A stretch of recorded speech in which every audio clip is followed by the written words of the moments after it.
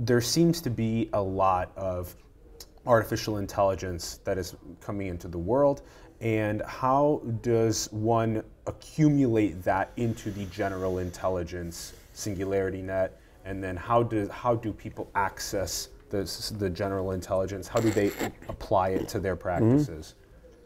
Yeah, this is a complex story, unsurprisingly. So, I mean, we can really look at what we're making as I guess a network of networks of networks in a way.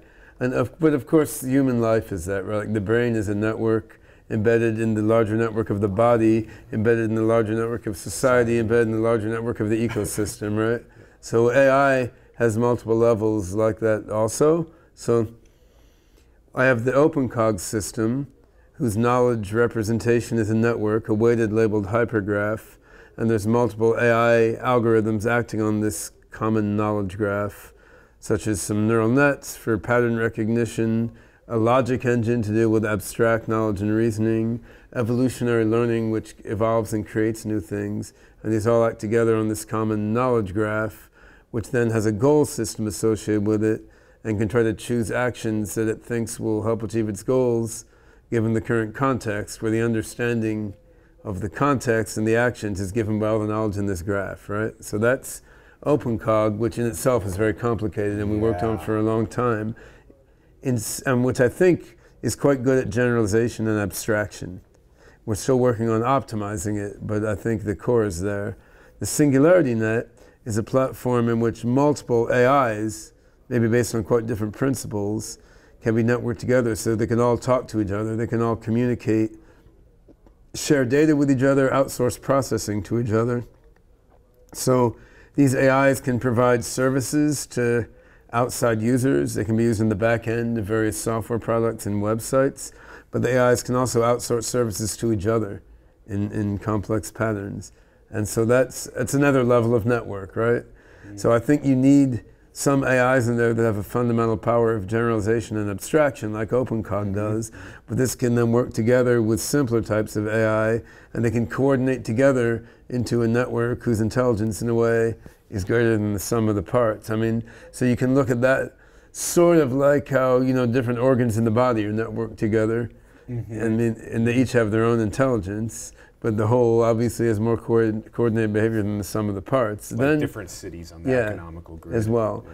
Then we're also working on something called the DAIA, the Decentralized AI Alliance, and that's an alliance of different decentralized AI projects. So SingularityNET is ours, which networks together OpenCog with a bunch of other AIs, but then there are other projects like Ocean Protocol, which is a blockchain-based decentralized data network. There's Shivam, which is a decentralized network for genomics-based AI. There's Deep Brain Chain, which uses blockchain for fast training of deep neural networks across many machines.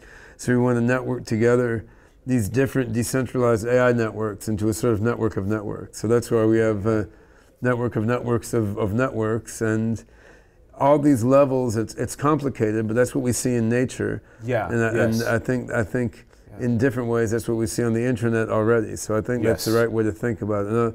That doesn't mean you don't need core generalization and abstract reasoning algorithms in there. It's just that these, and in some ways you could say these are the crux of it for AGI, but all the other parts are important too. I mean, just as in your cortex, there's certain microcircuits that are really good at abstract learning and reasoning, but if you just put these microcircuits in a vat, they're just going to abstractly reason about their own abstract reasoning in sort of vacuous loops, right? It's by putting them in the network of the brain, which is the network of the body, of the society, of the ecosystem, that you're really giving these abstract learning circuits the ability to prove their worth. Yes. Okay, I liked how you were describing it. It finally started coming together more for me, and I like that, and hopefully for others as well. Okay, now when you feed when you're feeding OpenCog, which has the ability to abstractly reason, when you're feeding it a to-do of some sort, how does it parse that and make sense of what it needs to do within its framework?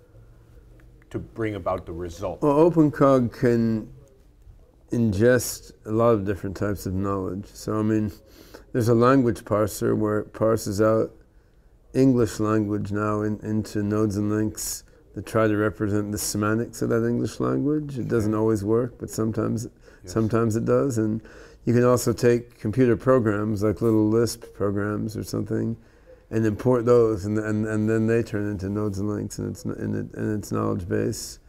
We also have like specialized data importers for types of biology knowledge, for example, or accounting knowledge and so forth. And when you import the data, it goes into the whole, and it's organized into buckets, nodes, areas. Not buckets. It's organized into nodes and links, which all connect to each other. So never the buckets. No, it's not partitioned. Exactly. It's not but then partitioned. there's the reasoning engine looks at the nodes and links that came from data, including vision and hearing, as well as databases and language. And the reasoning engine takes those nodes and links that came from the outside world and builds new nodes and links. Okay, and that's how. Okay, and then that's how you add to it. Yeah. And then. Because I mean, what reasoning does is takes empirical knowledge and then generates new knowledge based on the empirical knowledge. And then what when you're adding the knowledge and then you're trying to get an answer of sorts from that, how does it compute? There's a tool called the pattern matcher in OpenCog. Okay. So if you want to find a collection of nodes and links matching a certain pattern, you submit a query and it searches the whole knowledge base to find things matching that pattern. And then there's the logical backward chainer, which if you give a pattern, it tries to find things that approximately or probabilistically match that pattern. And so if you're asking a question, some way or another that question is turned into a crisp or probabilistic pattern matching query that goes against that whole knowledge base. Got it. Okay.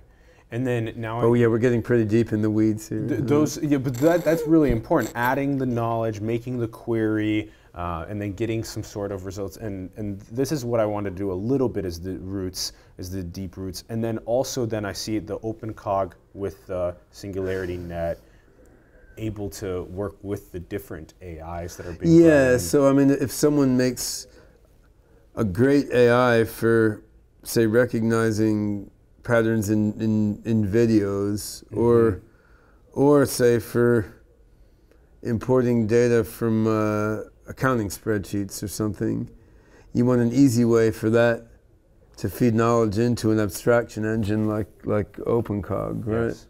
And so SingularityNET makes an easy way for different AIs written by all sorts of different people to connect together. And I mean, if someone else makes a different reasoning engine with different strengths and weaknesses relative to OpenCog, that can be there in the SingularityNET also. Then some application can consult two different reasoning engines and decide which answer it likes better.